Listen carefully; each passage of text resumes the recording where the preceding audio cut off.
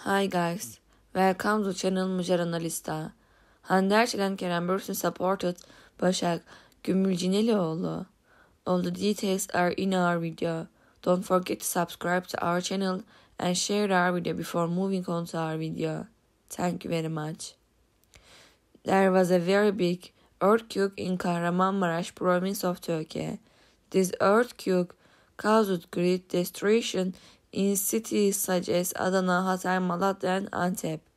The mother of Başak Gümülcinelioğlu's husband, the actress of the TV series Sen Çal Kapımı, unfortunately fell under the earthquake in Hatay.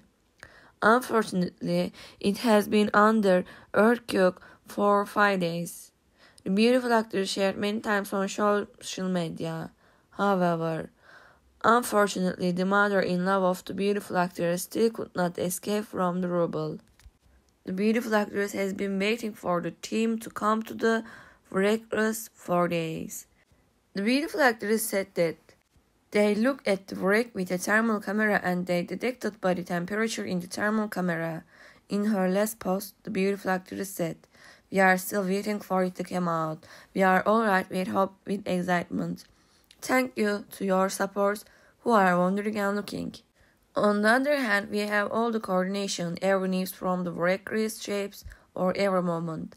I hope we have some good news to share with you all. Good luck, said.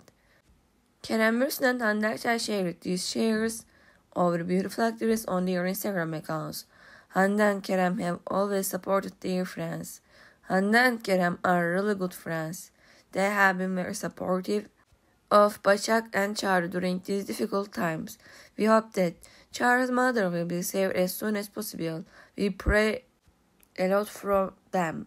Turkey is going through really tough times. We need your prayers to please pray and donate to people distressed.